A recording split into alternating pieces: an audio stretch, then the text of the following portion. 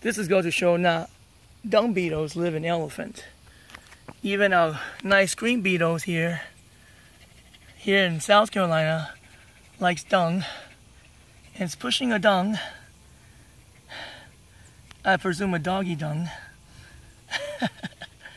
But instead of pushing with its hind legs like the African dung beetles, it's pushing with its forward body.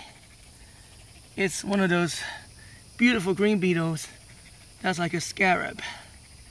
And if I didn't see this myself, I wouldn't have believed it. Look at it. It is pushing that dung. Look at that. And it doesn't give up. Look at that. Oh man, that dung is probably 3 times the size. And it's pushing it with its forehead. And I used to love to watch those things on my porch, but I'm never ever touching them again. Look at that. It's just pushing that dung. Go, beetle! And my dog is watching with amazement. That's not her dung, by the way. She doesn't poop on the middle of the trail like this. We just ran across this beetle who's pushing dung. And I think he's kept on going the wrong direction. Oh, I think he's finally given up. Maybe it's because I'm here.